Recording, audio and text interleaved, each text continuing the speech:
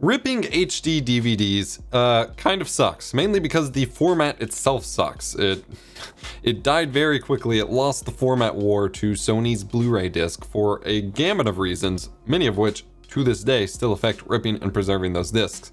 And while honestly there are probably very few, if any, movies only released on HD DVD that aren't released on Blu-ray and would be better backed up from Blu-ray, if you have something on the HD DVD format in an actual movie format that you wish to rip and back up, today's guide will show you how, but also hopefully help you avoid some of the pitfalls for getting there. We'll see. Maybe. So first and foremost, we have to talk about the physical disc itself. HD DVD is a different disc. It is still a disc, but it is burned differently with a different laser and read back with a different laser than DVD, Blu-ray, CDs, whatever. You need a HD DVD compatible drive to read it. You can't just make any Blu-ray drive read it, although there are plenty of combo drives, and normal DVD drives won't do it. And if you don't have an optical drive in your system at all, there's no magic here. People seem to think that some of these tutorials can just give you magic and make you rip discs without a disk drive. Not sure how. There are two paths that you can go, and one of them is completely not worth it. You can actually buy internal HD DVD burners that can be used to rip these discs. They are in the normal, 3.5 inch or 5.25 inch slot rather, that go on the front of a desktop tower if you still have one with those bays. I ended up purchasing that for this video, which I'll talk about in a little bit, but it is speed-wise or quality or any of that isn't worth it. What you should honestly do, go to eBay if you don't have one of these already, and pick you up an Xbox 360 HD DVD player with power supply. You can get them as low as, I'm seeing $14, $10 if you pay shipping, all the way up to $40. And it connects over USB, you plug it into the wall, and it detects in your computer like a normal optical drive would, and you can move forward. It's where I recommend going.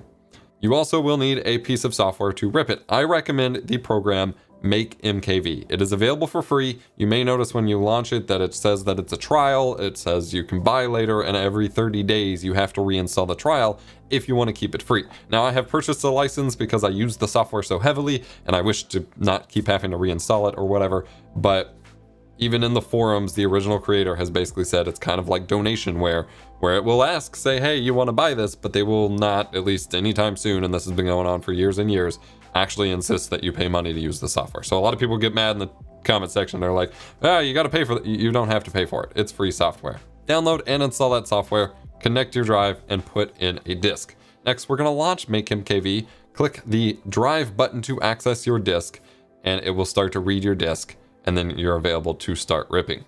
Now, if you have multiple disk drives connected to your system, for example, you already have a built-in DVD or Blu-ray player and you connect this HD DVD option, you will have to choose the drive letter that is for the HD DVD drive. It may show up as BD-ROM drive as well. Ideally, it'll be the only one with a movie in it at the moment, so you'll recognize it based on the movie name, but you will have to choose the correct drive. The drive will spin up, it'll get pretty loud, be kind of obnoxious for a minute, and then once you are ready, it will load all of the video files and things on the disc. Now, typically with HD DVDs, there's nothing fancy on it. There's not a whole lot of multiple copies of movies as far as I've been able to tell, like it's the case with Blu-rays and things like that. There should just be one primary movie, and it's usually listed something like feature presentation _ T00, and that's what you want.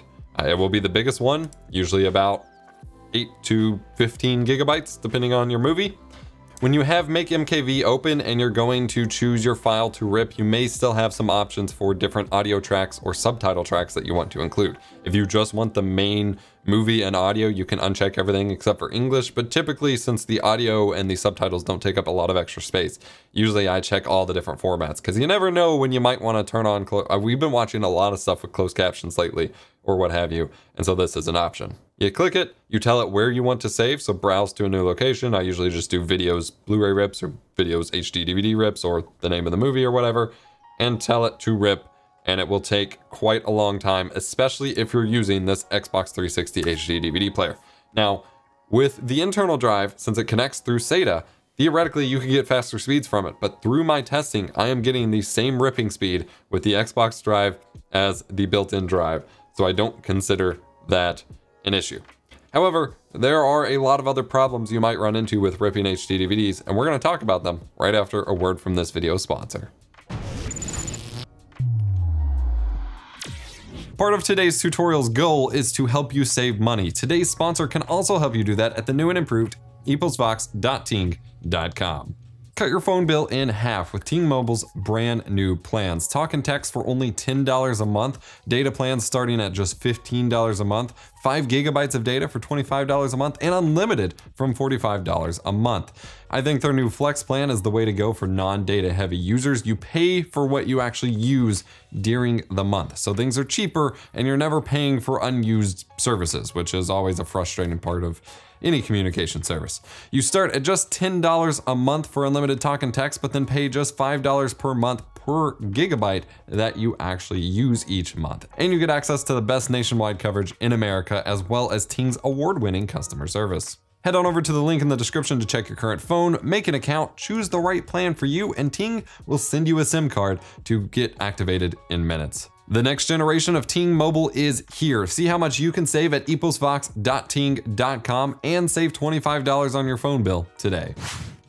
So as I was doing my personal ripping to rip the HD DVDs that I own in my collection and make this tutorial, I started running into some discs that started giving me errors. I got some weird messages where it couldn't even open the disc, such as error, random positioning error occurred, or medium error, unrecovered read error, as well as some USB timeout issues. Now, the USB timeout issue is actually a common-ish, it's a not uncommon problem with using USB optical drives for ripping, especially with MakeMKV, where essentially trying to load a certain section of the video or whatever can take so long that it times out, the USB connection times out, and it loses signal and it just can't finish the rip, which is why I typically recommend in my videos internal drives. And especially since this is a USB 2.0 drive, that's a lot of data to send over USB 2.0, which hasn't been historically super reliable. And if you're buying them used and old, they could be beat up or whatever.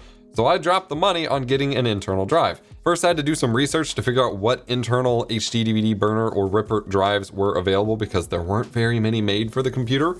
And I had landed on a specific model, which I believe was GGW H20L. And this was an LG unit, which was a desktop 5¼ inch drive that supported both Blu-ray and HD DVDs. Combo drive, perfect. Seemed like what I wanted. Could swap out one of my most of my main desktop towers have 2 Blu-ray drives because I'm usually ripping on both. So I could just swap out one of those and not lose any functionality. I dropped $70 on this thing, again, versus the like $15 you can get the Xbox 360 drive for, and ended up running into the same errors. Not only that, but the movies that did rip were honestly not much faster. For whatever reason, the reading capacity of HD DVDs is significantly slower than a lot of the drives these days can do for Blu-rays or DVDs, which can read even faster. So it's still a slow process, and it didn't fix my issue. By the way, you may still be running into this USB issue, which is why I bring it up, because this may be one of the solutions for you, is that the USB isn't functioning for you. Now, I will say, looking on eBay right now, I see a couple listings for the GGW H20L. There's also one for the H20N. However, neither of these, the product images for them, show the HD DVD logo on it, which kind of concerns me because mine has it on there. So I'm almost wondering if this is a mistake or a different actual drive and it won't read HD DVDs. They have it in the title, but it doesn't show it on there. So you're kind of taking a gamble. You would probably get away with a eBay return, even if they say no returns, by saying it was a misleading listing or whatever, because they say HD DVD drive in the title. But if you're looking, or you're trying to look locally or something, I would look for one that says HD DVD on the tray. Now, going back and forth between this drive and the Xbox 360 drive, there are a couple discs that initially I could not get ripped that finally ripped plain hot potato, just kind of getting it moved back and forth between drives. Eventually something actually worked. The problem is that this did not work for everything, because one of the major issues plaguing the HD DVD format compared to Blu-ray is disc rot. Disc rot is a deterioration of the actual plastic layer that the data is carved into or lasered into or etched into. Over time, it becomes degraded or rotted, and no longer the disc can be read, or it is read with errors, or only chunks of it can be read, and it causes a lot of problem for data backup. This is why I covered a little while back backing up my data to certain Blu-ray discs, because they're theoretically supposed to last a lot longer, whereas a lot of early CD-ROMs are now starting to suffer from disk rot and things like that, and it's really not good. And apparently HD DVDs are suffering from disk rot as well. In fact, there are a lot, and we're not talking cheap, you know, blank discs that people burned at home. We're talking retail movies end up with a milky color as they kind of degrade over time and become completely unreadable in players. And then there's a lot of HD DVD movies as well that become unreadable in rippers, but theoretically still work mostly fine in players. And so that's the issue I have run into here, is the discs can be decrypted by MakeMKV. It has all the decryption stuff needed for it. There's no issues there. It just has been degraded to a point that the type of communication required for ripping just cannot work. And for that, your only other option, if it does happen to work in an HD DVD player, if you have one of those available to play on your TV, is to use a capture card that bypasses HDCP or something and capture it in real time with the capture card, which is not ideal for anyone. Like I said, there's probably very little on the HD DVD format that is worth backing up in this way versus using a Blu-ray, but it's still something interesting worth considering. A couple of other notes about the HD DVD format. It is 1920 by 1080 still, but it uses the VC1 video codec. So if you go to play it and it doesn't want to play, you may be using a media player that doesn't have support for this really bizarre format. And so I recommend Media Player Classic Home Cinema or VLC if you want to play those. Also, the disc bitrate is actually half that of Blu-ray. So Blu-rays are between 28 and 45 megabits per second. I think the standard at one point was 28, but I have a lot that are higher bitrate than that. And of course, Blu-rays are burned with variable bitrate or even variable quality factors in the first place.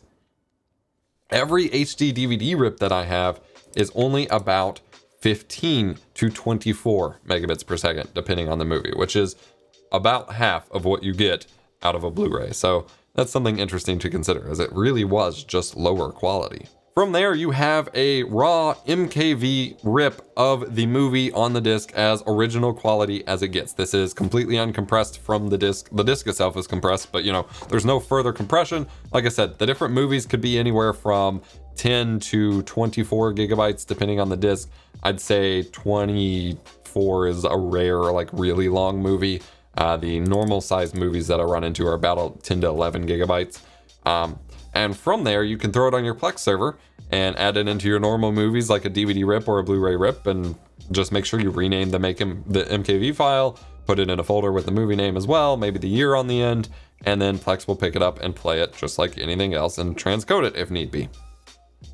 If you don't want to store that big of a file and you want some compression applied, then I recommend picking up Handbrake, and they have a plethora of different presets for 1080p, for 4K. You're not doing 4K here, but you know, they have some basic encoding presets that will crunch down the movie without sacrificing too much quality, and that's also a free program available to you as well. So that's something you can consider.